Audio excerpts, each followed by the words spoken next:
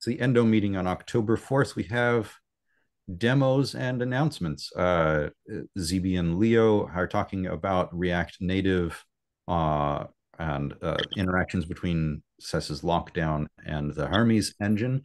And then we have Pet Daemon demos. These should be fun from Dan and Aaron. Yeah, okay. So I'll try to be real quick about this. We have lockdown running for React Native under JS Core engine, so the one that powers Safari among other things, and that's already working, pretty much ready to ship as soon as the mobile team comes back from their meeting. And then we tried with Hermes, the new engine that React Native shipped with over a year ago. And that new engine is optimized for running JavaScript for the sake of React Native on mobile. And it's lacking a few things. So eval is one of those things, but I think we already mentioned that. So we don't have means to run compartments yet, but we hoped to run just lockdown. The problem is it also doesn't support async await syntax. So yeah, we ran into some errors, regarding that. Yeah. And it wouldn't even attempt running our code. What version of JavaScript does it claim to support? It claims to support most of ES6. I think that's the wording. ES6, okay. Okay. Yeah, but it's not complete. They're not passing all of the tests, and the coverage is lacking. They introduced proxies very recently. We didn't have a chance to test them out yet. And you said that do not support async await? Yes, so the React Native setup refuses to even attempt to run code that includes async functions. So what you're looking at on the screen, if we could zoom in a bit more for people at home, there's 4 errors, and all of those are about async functions. These are async functions in the compartment. So my first attempt was to build a copy of lockdown UMD.js that doesn't contain any code for the compartment, which wasn't trivial, but could be done. But then lockdown itself is grabbing prototypes of async generator function instance, and that's enough to trip up the compiler here, or whatever happens there. So unfortunately, if we want to run under Hermes, we would need to either wait for them to finish the work on async await, or refactor back to promises, which I looked at this code, and refactoring it back to promises is going to be very difficult. I mean, we can generate the code without grabbing the async generator, but yeah, that's going to be hard. So to cut to the solution, I'm planning to try to build a fairly simple JS code shift script. So in other words, a code mode that would be able to take build unminified SES and remove the things that trip up Hermes without damaging the lockdown functionality. So there are 2 things that we could do here. Now that we have vetted shims, we're in a position where we can start to refactor SES to be a stack of shims. And it should be noted that the import machinery of the compartment could be a shim on top of an evaluator compartment, in which case you wouldn't need any of the module machinery at all. Mm-hmm. It's also true that I am suspicious that I don't think it should be particularly difficult to refactor the module loader to not need async await. Well, even if we do, we need async for async generator function instance. Yeah, so that's another thing I think Matthew had on his eye in the past. There's an issue somewhere about supporting eval-less environments and failing safe. There's an issue somewhere about these cases and handling, like failing safe if something doesn't execute and not relying automatically on async in SES itself. It seems to me that there's a bit of a tension there, that we either are able to feature detect async, the existence of the async intrinsics, which would require eval. There's like SES does not depend on having async syntax support, but we do depend on the ability to detect the presence of an async, of the async prototypes, like the async function constructor. Yeah. Right. You would need eval for that. If you don't have eval and you don't have that async, then there is no way. Well, I mean, technically there isn't. The problem is detecting. Right. The problem is detecting if SES has been rewritten, if it's been compiled. What are the announced Hermes plans on when they expect to have production support for async await? They do not post deadlines. It's an open source project that is held by Facebook, but it's not a full team working on it. I think it's more like an open source project than like an internal project with a PM. So we've been in conversations, especially about the with statement support, because that's also missing and we really want to have it.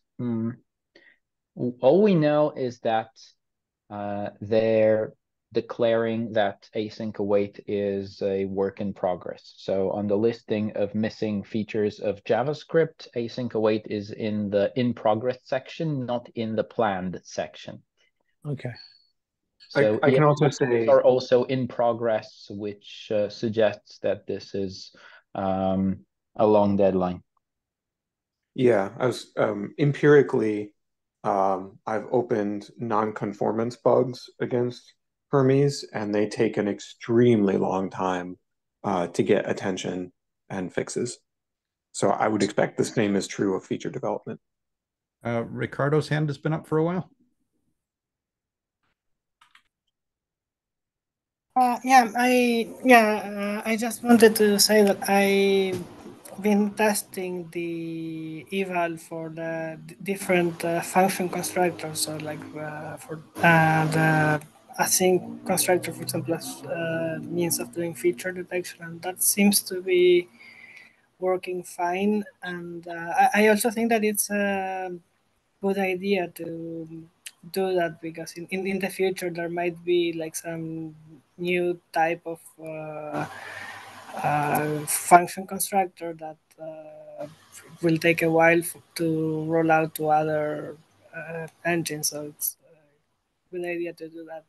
So the tension here is that we would both like to. Can you mute Ricardo? I'm getting echo off of your mic. The tension here is that we both want to be able to run SES in the absence of the ability to eval, and also to run in the ability in an environment that does not have an async function constructor.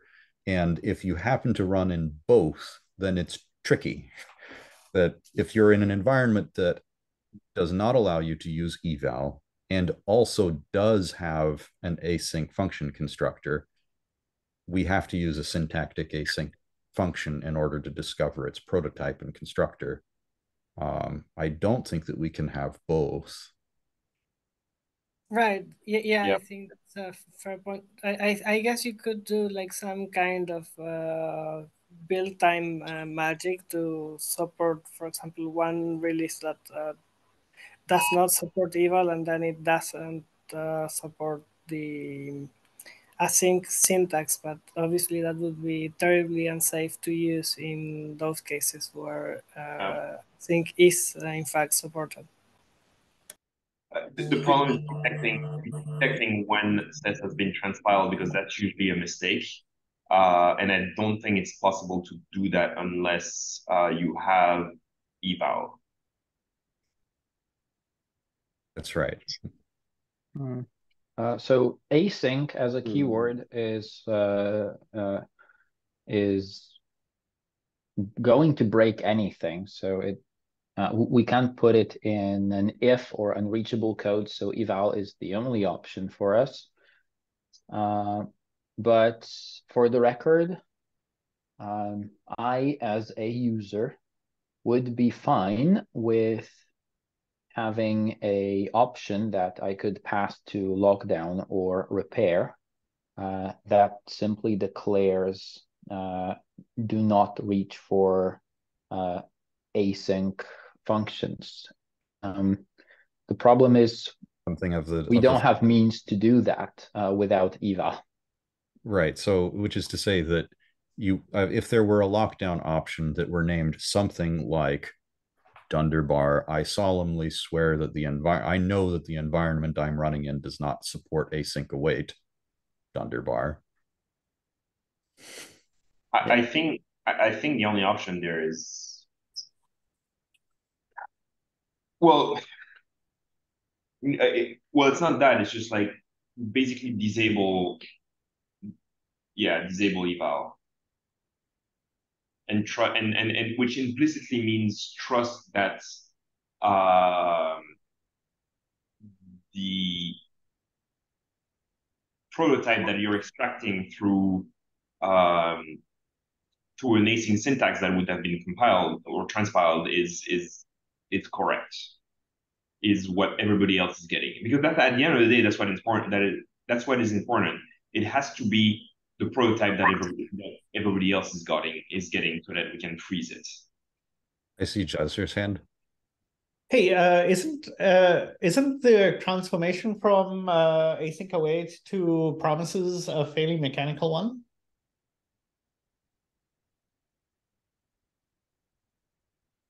I don't follow. You're asking about translating? Yeah. Right. During compile, you could turn every async await into a promise.then. And then you have it. I mean, it's not as efficient, I understand, but you would have... it's potentially more efficient. The thing is, we need to grab the prototype of the async function, and that's a different prototype than the regular function. And for that, we need to declare an async function. You need to... I don't understand that. Say that things. The async function prototype is not reachable by property traversal from global dis. It's not a global. So in order to get a reference to async generator, which is undeniable, and if you are evaluating arbitrary JavaScript, you have to use async function syntax. And it's not the user that needs the prototype, it's the lockdown that needs to freeze the prototype. I see. Do you have a place to stand to do translation? Oh, I don't think you do, right? Oh, you do? Well, we have a place to stand for transforming SES itself. We do not have a place to stand for transforming guest code. Guest code. Got it. Okay. We are in a position to censor guest code. We can forbid the use of async await, but we would rather not. Wait, so where are you able to do that? Before the code is evaluated, you are able to examine the code. we're in a position for any code that we evaluate to look at the text. And So you have a parser available to you. We do not entrain a parser, and we must not entrain a parser for performance reasons. not just performance reasons. The reason we want to make sure that our security does not depend on a parser for JavaScript being accurate, because it's too hard to parse JavaScript accurately, and there's too much of a history of security exploits sneaking in, and the difference between what the parser parses, what a JavaScript-based parser parses, and what the machine's parser, what the machine's JavaScript parser parses. This brings back memories. Let's go with that. Yes, exactly. Those memories. Yeah. I think that we're at an impasse for the moment, and probably ought to just think about it for a little longer. But the options going forward are, for this specific use case, you could legitimately say that you have deployed a React Native application. You know exactly which version of JavaScript of Hermes is entrained by that application. You know that it's not going to evolve to have async await on underneath your feet. I want to question a previous assumption. You Yes. said we don't want to censor async await. If we're in this configuration, why doesn't it make sense to just add another regex censor to say reject the program if it just has the identifier async or await? We could. It would have a lot of false positives. Yeah. It would have false positives, tens of false positives per bundle, because a lot of that would come from the result of building the whole thing, where a lot of phrases containing async remain in comments or in names of functions for tooling that pretends to be async. Would it be acceptable to introduce an evasive transform? Acceptable, but expensive. Yeah. Yeah. Expensive to the developer of the transform, or expensive to build the transform. And so, I mean, it wouldn't be a regex transform, it would be an actual AST involving transform, and it would probably have a lot of work to do on an already big bundle file. Why wouldn't it be a regex transform?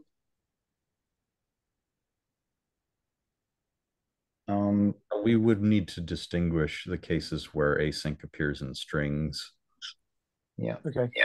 So that's the same as for import, though, right? It is the same as import. And we perhaps aren't doing enough on import for evasive transforms either. Yeah. Time check. It is. I am trying to wrap this, Dan. We're halfway in, and we have 2 demos we'd like to show, and I think that we need to continue to have this conversation in a subsequent week.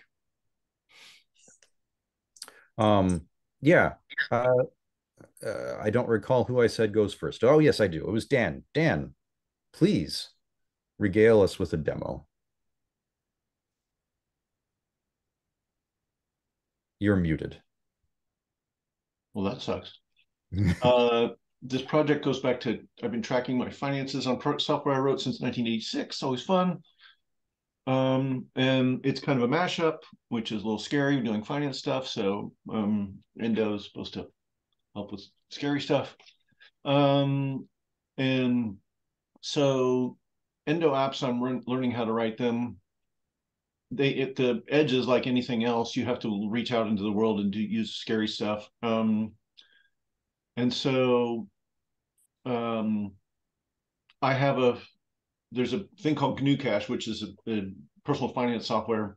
Unfortunately, it's migrated to support SQLite 3 a few years ago. So I have a whole bunch of data in SQLite 3. And then there's a service I use that integrates with Google Sheets. So I'm using that. And then to access the Google Sheets, I'm actually storing some stuff in desktop secrets database. You know, it's keychain on a Mac, on Linux, it's called the secret service or something like that. So I made these 3 plugins. One's called Database Tool. And the idea of these things is they're supposed to be Polish shaped. So you can say, okay, given one of these authorities, give me the read-only version of it, or give me the version for just the one table or something like that. I haven't done that really thoroughly. This is real rough demo stuff. So that's one for the SQLite database. Then there's the secret tool thing. And you can get sort of access to the whole secret service, or it has this sort of attribute-based structure to it, and you add more attributes, and that allows you to reach fewer entries. So you can make a subkey. And then there's the Sheets tool, and the only thing I've done here is just accessing the spreadsheet with a .read-only thing. And you put those together, and I guess I could show you a little bit of the code of the plugins if you wanted to, but the default make target just tells you where your endo state is. Make clean does an endo reset. Does anybody here not know what an endo reset is? All right, nobody's being honest. I don't know what it is. There you go. So endo has got a command line interface, and then it has a daemon that runs in the background, and it has this storage stuff that it stores it on Linux. It stores it in .local/state. And endo reset basically deletes everything inside of the local state, and it might start and stop the daemon. I forgot.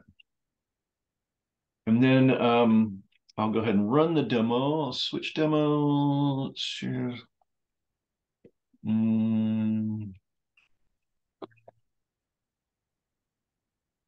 Why is it not letting me pick this window? All right. One moment. Move to, come on. All right. Is anybody seeing a VS Code stuff? VS Code is visible. All right. So make just tells you where the stuff is. Make clean, blows it all away.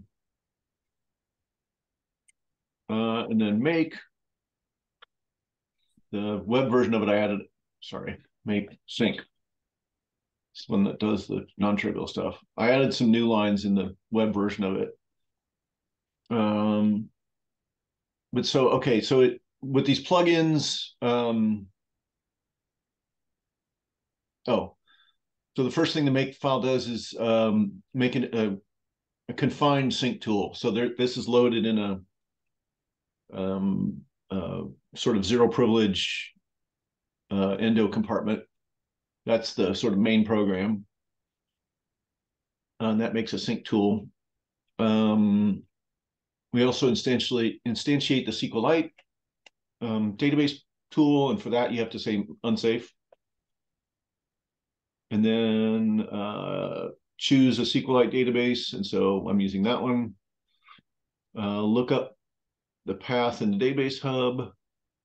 Oh, so this is just a string constant here, and then to actually choose, combine the database plugin with that file name, we go here, and so then we get an actual tool for that database. Instantiate the secret plugin. So then we get a secret tool. Then we're going to make a passkey for this particular Google sheet. So there's some stuff that I've already put in the secret store. And then this is the ID of my sheet. And so it's going to make a passkey for just that sheet. So there it is. And then it's going to instantiate the Google Sheets plugin. There it is. and then using that Google Sheets plugin, load the secret item to get access to it.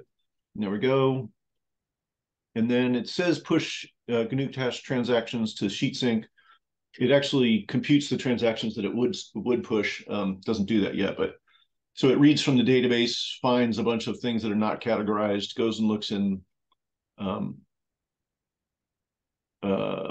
then it pretends like it's pushing those up to the Google Sheet, which is something I've implemented, but not inside of Endo. So there's 343 transactions that it's all set to send to the Google Sheet, and that's how far the prototype goes. That's the demo.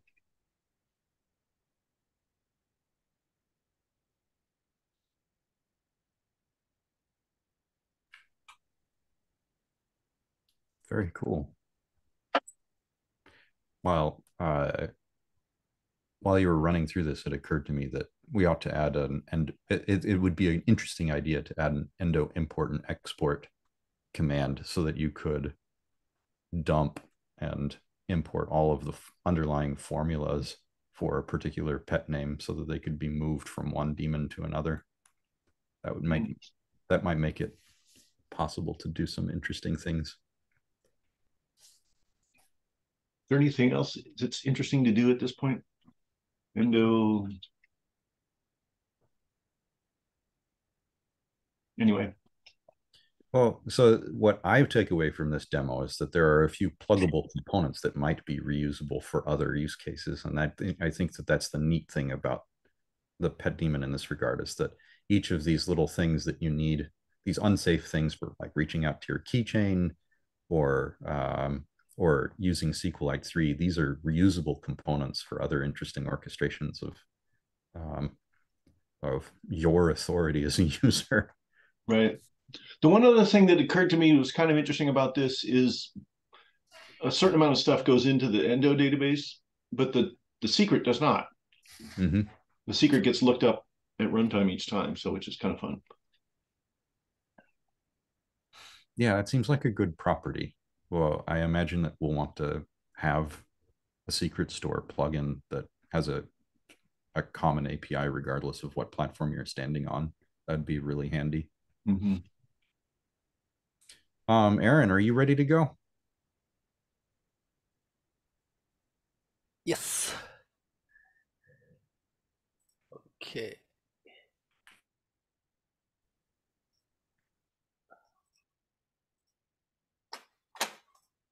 You see my screen? Familiar Chat. Yes. Cool. All right, so I was playing with the Familiar Chat demo that Chris had thrown together, and just kind of learning about the system by playing with it. So this is a pretty rudimentary demo, but hopefully it will stimulate some conversation. I run this command on the left to get this little web app guy running. And I made some changes to the web app, as you'll see in a moment. Okay, so the first thing I'm going to do is I'm going to make this little Tamagotchi thing that I came across, and I'm going to call it Meowser. So I'm creating this thing, and it has shown up inside of my inventory here. Oh, one change I made is that I'm running a toString on each object in my inventory. And then I've also created a optional sort of like rendering space. So you can the UI here will call a method like display text or something on each of these objects, and if it doesn't, it'll just throw away an error if it doesn't have that method, and otherwise it will display the text content. And then additionally, it also can ask if it has, if each facet has an interface it wants to display. And so here we have a little Meowser guy, and we can like feed him. Oh, he's a little happier now. We can run these different commands to take care of our little Meowser. But there's a lot of different things to do, and it's not really clear what's improving his state of mind. And so I would like to install this pet therapist. Help me understand what's going on with Meowser. So first I have to make this this guest, this agent. This is like where the powers, this is going to hold the powers that the therapist gets. So there we've created this container. And now we're going to make the pet therapist. We'll name it therapist, and we'll give it the powers of the therapist agent. Okay, and as our therapist booted up, it made a request for a pet to analyze. And we're going to, so the way the UI works right now, we would type in the name, our name for the facet. But if this begs, how should we do types, and how should we talk about interfaces? Because if this thing could say like, oh, I need something with a Tamagotchi interface, we can do a drop down of all of our things that declare to have a Tamagotchi interface and make them a selection. For now, we just have to type in the name. So I'd like to come back to that topic of types and interfaces. Cool. So I will now give the therapist the pet it wanted. We can get rid of that notification now. And now we can see our therapist has given us a report on our pet and all of its needs. Obviously, it's really low on esteem, so we can reassure. Is that the right one? Nope. We can compliment our kitty cat. In that, that was good, but it didn't give us really what we want. It needs some love and belonging. So let us. I don't remember how this works. Okay, we can pet it, and then we can see its mood is improving significantly. And now it has reached its final form. It's fully happy. So yeah, this is just a simple demo of showing how different guests and facets can interact with each other, and what do we want to like have this set interface kind of thing for triggering common actions within facet. Do we want some kind of display? Do we want to just give them an iframe and let them render the interaction themselves? Do we what is an inventory screen? What would we expect to see there? And then the other discussion topic is again like, how do we want to deal with types and interfaces and that sort of thing? On desktop, drag and drop is kind of comes to mind. What was that? Unless you're on mobile, drag and drop is sort of an obvious idiom to introduce one widget to another. Mm-hmm. Yeah,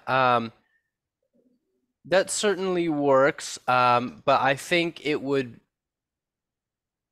including that system, we'd be able to give a visual feedback, say when you're hovering over the drop, of whether or not there was a valid like response handler for that type or something like that. So being able to describe an interface would be useful. I'm sure there's some prior art here. What is it? There is a bunch of prior art. And how many of the mistakes of the past we wish to recapitulate versus do a slightly better on is an open question too. There are sort of two levels to this. One of which is that the pet daemon itself has a limited inventory of types that it knows about because it has formula types, and there's an open question of whether those correspond to things that are useful to convey to the user and whether it's sufficiently extensible. I think that the answer in general to those questions is like there might be something useful, but it would be like the distinction between built-in types and classes in JavaScript. The much more interesting question is can an a capability advertise its interface in an interesting way to the user, and can and if it does advertise, how much liberty do we give it to lie? And so I think it's interesting that some objects may be able to suggest that they would be suitable for communication between two different things. I think that it probably has to be something like, here are some unique identifiers for the interfaces that I claim to satisfy that can be used as a helpful hint, but not authoritative, for the user interface to be able to provide some hints about. Right. It would, for example, in the request that we had for a pet to analyze, when the therapist asks for a pet to analyze, I think the ideal outcome would be that you would get a drop-down box that could be a drop target as well, for initially. It was like where you could provide any of your pet named objects. It could be even like a token field where you can just start typing the name of the thing that you want to drop there, so that it could be auto completed. But perhaps there are recommendations for, here are the things that advertise that they are a good fit for this slot, in terms of your pet names for those interfaces, if you happen to have one. I see Jazz's hand. So two questions about that idea, both down in the weeds.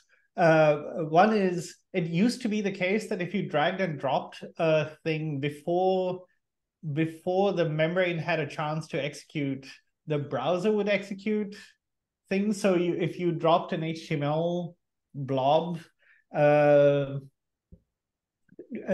script tags in the blob would get to execute. I don't know whether that's still true or not. That was insane, but that used to be the case, which is something worth checking. The other is, positively, who cares if they lie about the interface? Because if you don't have the functions exposed that you would call, then, well, nothing will happen, right? Yeah, this is right. Yeah, and yeah, as Dan mentions in chat, that we have the distinction of alleged type versus actual type, and we're very, very visible, as you can see under Meowser, that Tamagotchi alleges that it is a Tamagotchi. Well, the point I was trying to make was about patterns. We have get alleged interface and we have interface patterns, but is get alleged interface eventually supposed to return the interface pattern, or is it always supposed to be a string? Mark, I can answer.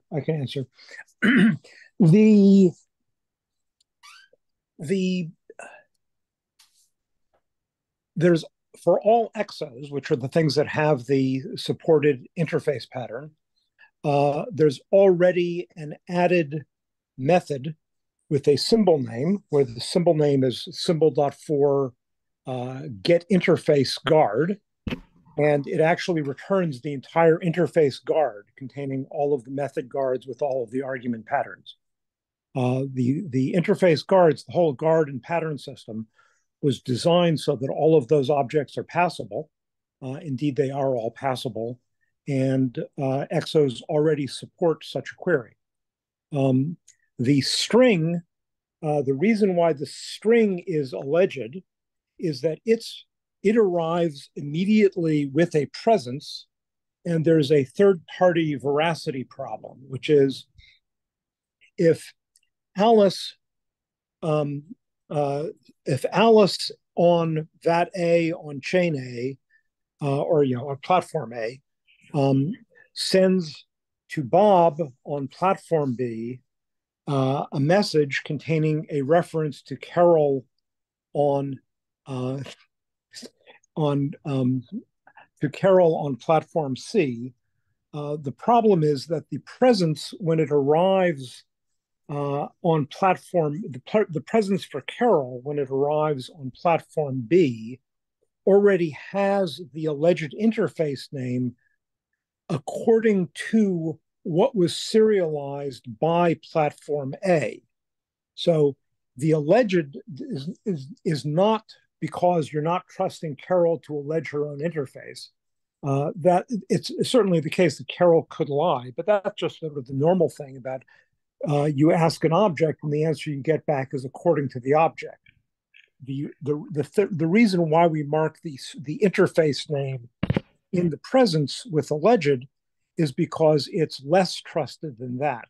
It's that the allegation about Carol is coming from Alice, it's coming from platform A. It's not coming from platform C. And that can be repaired if you're willing to wait for a round trip, because at the cost of a round trip, you can just ask Carol. For the string in that the alleged pet therapist is coming from, where we can't wait for the round trip, but the get interface guard message is a genuine message, and you only get it by doing a round trip to Carol. Mavis, did you use get interface guard to get No, research? I reinvented it. Okay. Which is fine because Kamavis is also not using exos yet. And I don't know how far along, how close are we to being able to use exos in the pet daemon? I think that amounts to having a heap zone and some other stuff that we haven't finalized. Heap zone's fine. Heap zone exists. It's in Endo. It's finalized. What do you mean? That was just last time I talked to Michael about it. I wasn't sure whether it was ready yet. Oh! You don't have to use the heap zone. You can just use the make heap exo. You can just use the heap exo makers that are already. You're right. The heap zone is not finalized, but the support methods, the things for just making heap exos, those are well supported and have been in there for a long time now. Yeah, so we could create an example to riff off of as a way to upgrade these far. Currently we're using far. We could provide an example of how to use make heap exo instead with a space guard.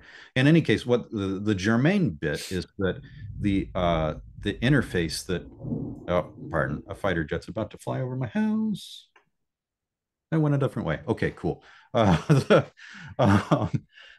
germane bit is that we could filter or prioritize or sort pet names from your pet store based off of what interfaces are what you could, in your request for a pet named object, state the interface that you want, and then your pet names could be filtered in that drop down or the select box. I think that's interesting. I think it's also it would also be interesting to have more user level way to identify and hint at what interfaces need to be transferred between two particular messages. And that could just be having metadata on pet names or metadata on formulas for these are interfaces that have been ascribed to this either by the originator or out of band. It's also pretty possibly crazy to think about just sort of generalized user interface patterns outside the context of a sort of app. It's like was it OpenDoc and a few of those things, people tried to do those and the only one that survived was the web. Yeah, so the other topic, thank you for bringing that up, is that in addition to having get interface, we could have other conventional methods for the pet daemon so that it can interrogate it for not just that kind of thing, but also, hey, this is an object that has that a weblet was designed for viewing and interacting with this object. So let's just open that in a weblet, open up another page to interact with this object. Or iframe or whatever, yeah. Yeah. Which would be well within the design space. I guess you had a little UI for your cat there. Did you know about weblets at all, Kamavis? Well, I guess the whole thing is running in a weblet, if I'm not mistaken. It is. But I did not know. Here I was just like, I just wanted to do an emoji, so I just made a little text rendering spot. Yeah, it's a good place to start. And what I want to do here is to make it in order for what I'd like to have, in order to drive the user experience that I'm hinting at, the daemon needs to expose some sort of open function on the powers facet that you get, that corresponds to the make to the endo open command at the CLI.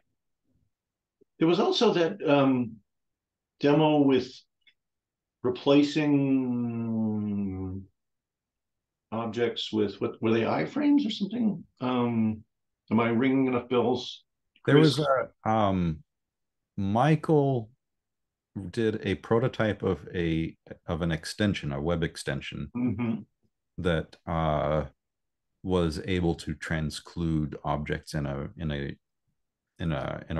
web, like a conventional web page, with and that was for transcluding pet names in particular. It is one of the benefits there was the surrounding page didn't really know what pet name you had assigned. Yeah, that's the idea, and we discussed that last week. Jazz mentioned tartans as something to look into for ways to distinguish a permissioned element surrounded by unpermissioned content, so that it would be distinguishable from fake permissioned content. Yeah, that sounds tricky. Yeah.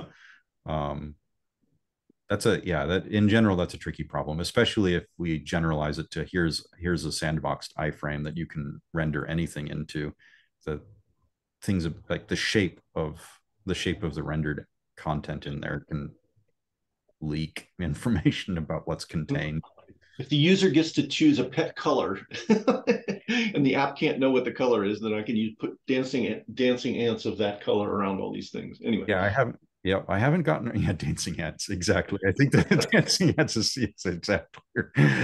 Jazz used the keyword tartan, which I think means that someone has thought of this. And I still need to go do some searching for what's up with that. But the name implies, yeah, exactly. Here's my brand of dancing ant, so that I know exactly. I know that this part of the page came from my brand of dancing ant. And then the other, like, Firefox introduced the idea of Chrome, and the idea of Chrome being that permissioned outside of the web page, which conveys to the user the sense that if you can see something that overlaps the Chrome of the surrounding browser, that implies that it's coming from a position of permission. And of course, iOS totally neglected that and just started rendering iOS-like user interfaces right over web pages, but for permission management. And gosh knows how bad has that turned out? I don't know. But for what it's worth, informally, I've tested the overlapping trusted UI on friends and family, and it does not behave the way that I would have thought it would behave. like everybody, yeah, it does not behave the way that I would have thought. I thought that it would be obvious to people that, like, if you're overlapping, then like this is trusted. Only trusted UI can do this, and at least amongst my friends and family, and it's a very small sample set, but like nobody. I don't know how to do trusted UI. Is basically the short answer. I don't know how anyone can do trusted UI. Yep, you're in good company. If you figure it out, let me bring all of your attention to the Norm Hardy Prize being run by by Foresight. I saw that. That's beautiful. I think that's a prize that's going to be open for a while. Well, it's a prize for progress. You don't have to figure out the whole thing to get the prize. All right, we're coming up on the hour. We've had a couple great demos and a great conversation that we will have to continue in a subsequent week. So some things to talk about in the future are how to win the Norm Hardy Prize for definitively solving permissioned user interfaces. And also we need to talk about what to do about Hermes.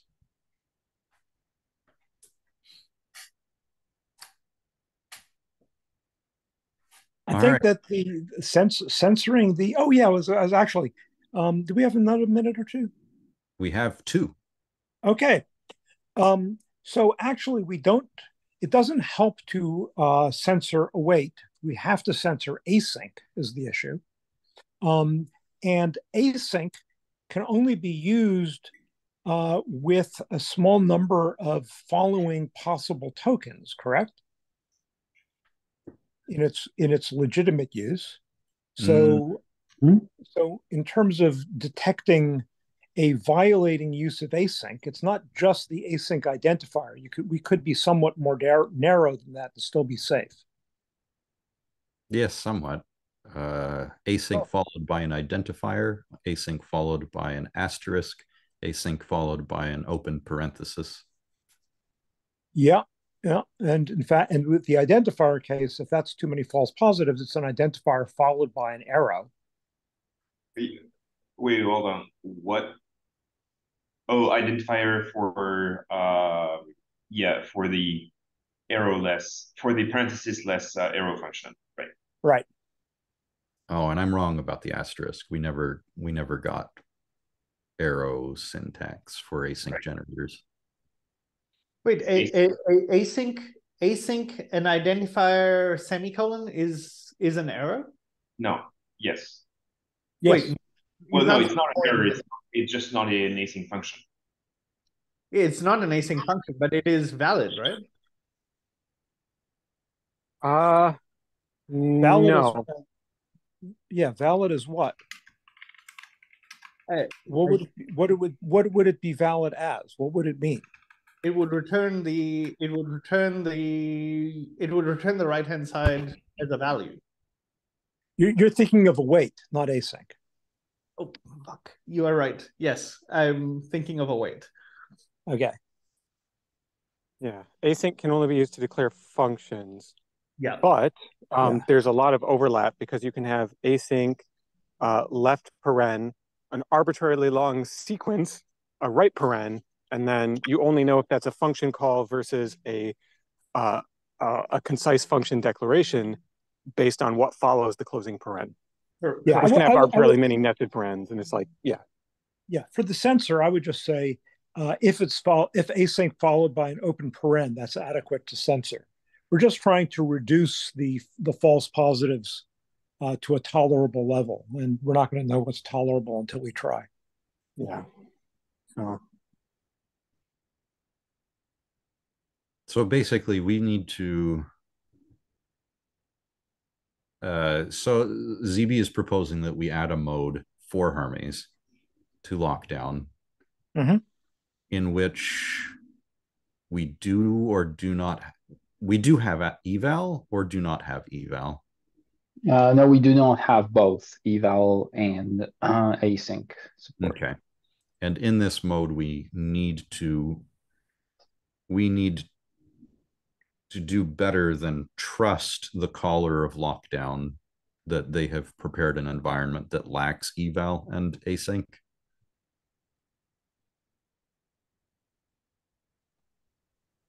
And the thing we were displaying that was complaining about async was not at runtime. So Hermes is taking JavaScript and compiling it in some way, which leads to it complaining at that stage. So we have to eliminate the use of syntactic async throughout sets in order to semantically, this is more like censorship than anything else. Yeah. But it does have generators? Or does not? I would hope so. Well, I didn't check. Do you Okay. have function constructors? We need to check. Yeah. You have Function them, but constructors are there. work. I assume that you have them, but they cannot be used for eval. But then in that case, maybe you don't even need to do anything to the prototypes, because if they are not usable for eval, then there's little harm Well, in keeping around. if they're present and mutable, then they can be used for communication. And reachable if they're reachable. If you cannot utter the syntax, you can't reach them.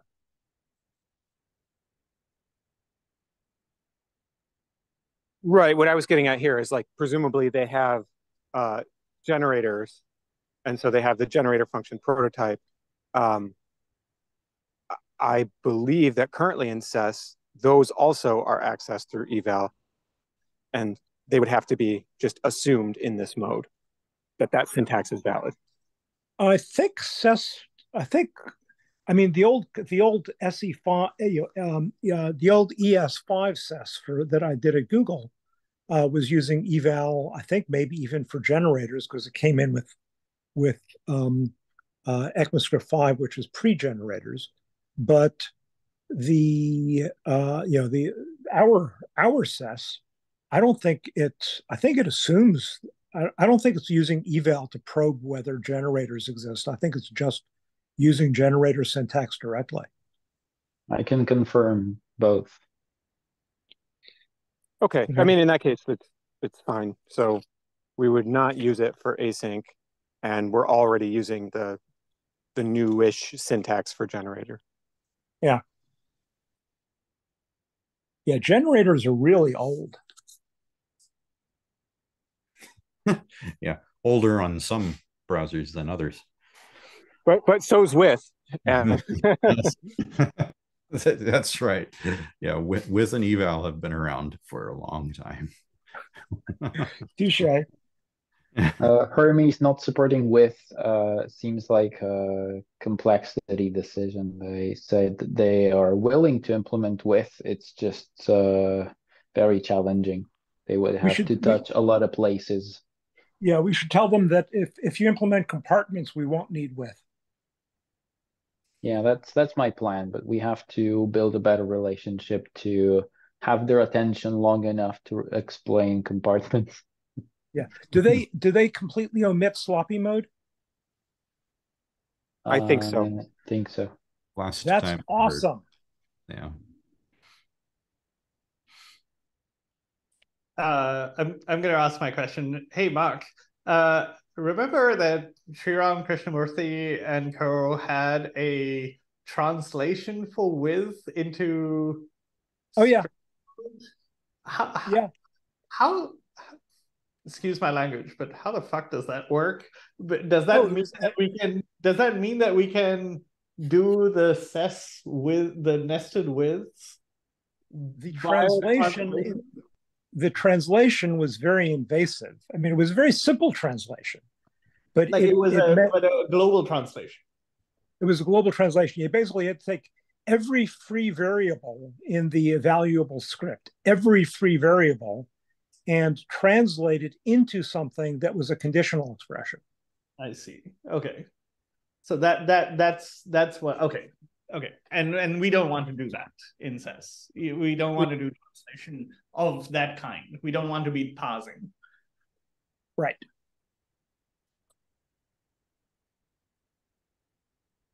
Yeah, Turing says that if you're willing to do a complete source transformation, you can do anything. I have not chatted with that Turing guy in a long while.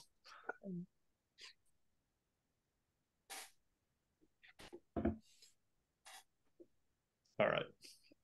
Yeah. All right, folks. It's been a good one.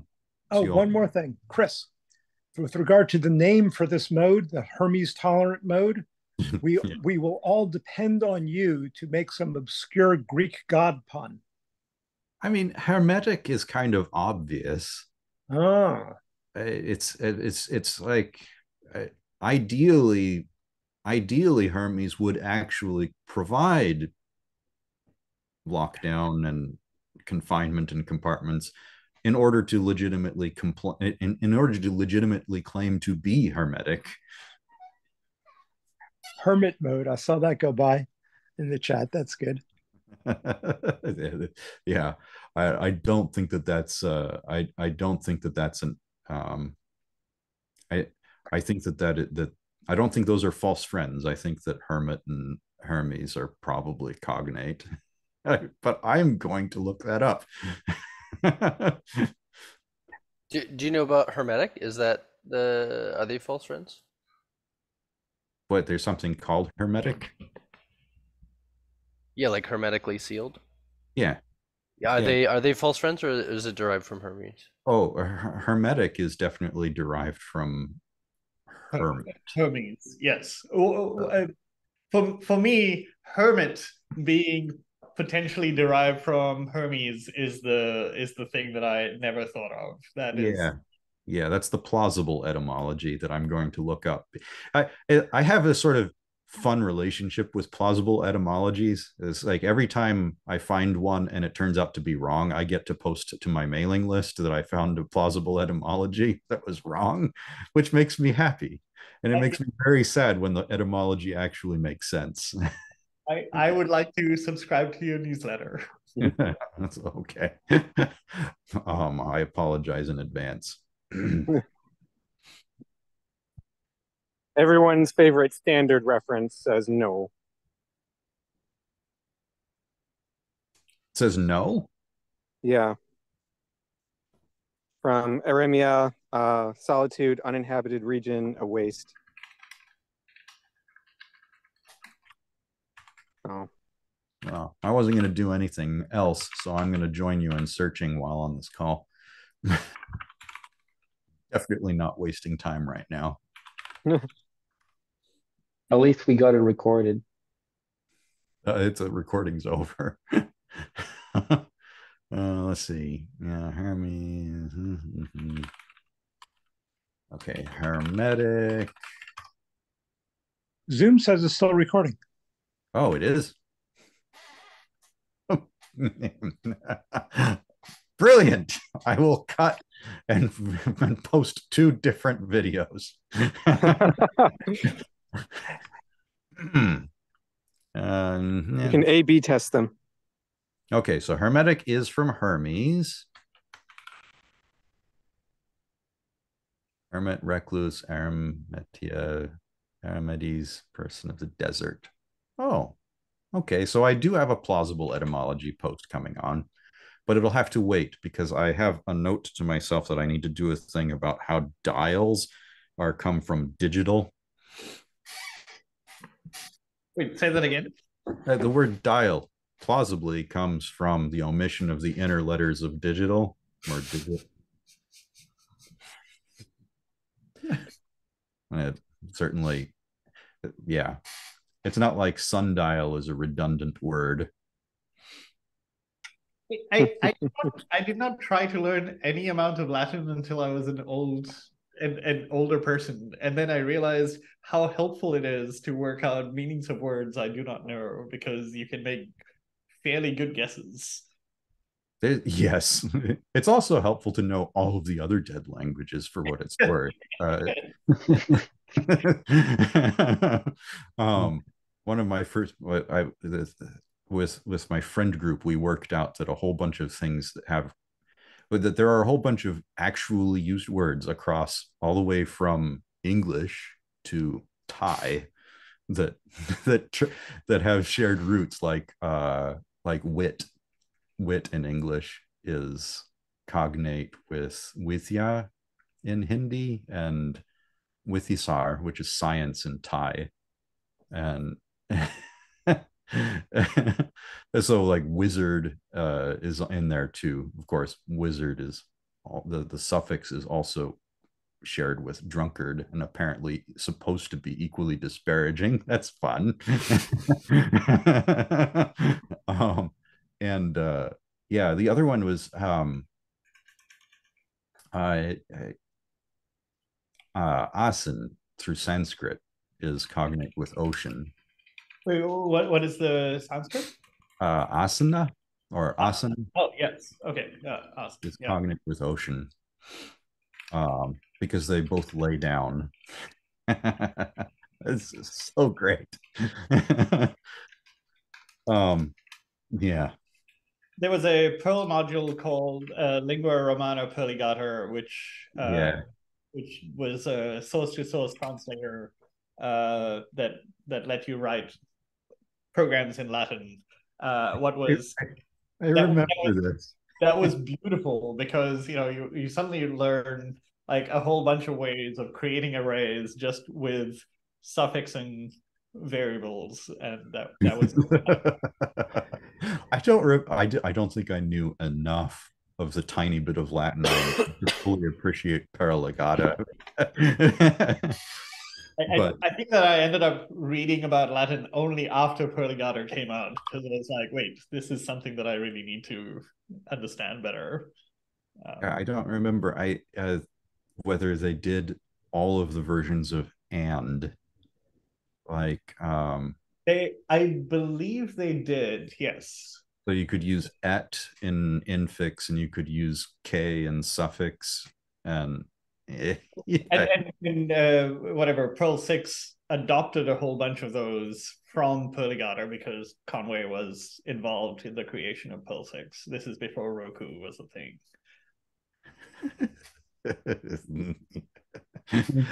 This is fun, but I gotta go. Yeah. I'll watch the recording. Very good. Yeah, I'm wondering where the k suffix, but the k suffix definitely would have to bind tighter than the et infix. It's so good. So you could do all of the BS that you normally do in Perl with the same operator at varying levels of precedence.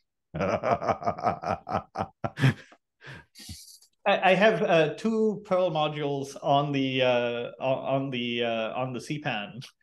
One of which is a Perl-to-Perl compiler that turns every Perl program that you have into an equivalent Perl program that has no alphanumerics, and one that turns any Perl program that you have into pictures that are executable. Those were my two contributions to the world. I'm still very proud of them. Yeah, I'm sure that I have seen a number of the pictures that were generated with your tool. I'm sure. I was a really big fan of what was the name of the site?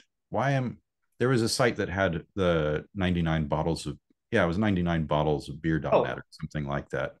Yeah. That definitely was one of the ones that was generated using my tool, because that was actually the write-up that I had. It would self-modify the GIF code so that when you executed the GIF, it would print out the stanza and then modify itself so that the GIF did not have one of the 99 bottles anymore. It would have 98 bottles. So it would generate the picture. This is a different thing. I'm just thinking of the Perl program that was that rendered as beer bottles non-alphanumerically, then played out 99 bottles of beer, the song lyrics, when executed. I don't think that it works anymore. I checked recently that Perl must have broken something. It's unsurprising. We've all been burned before. Yeah. Okay, I gotta go. Yep, likewise. Good to see y'all. Thanks, everyone. Bye.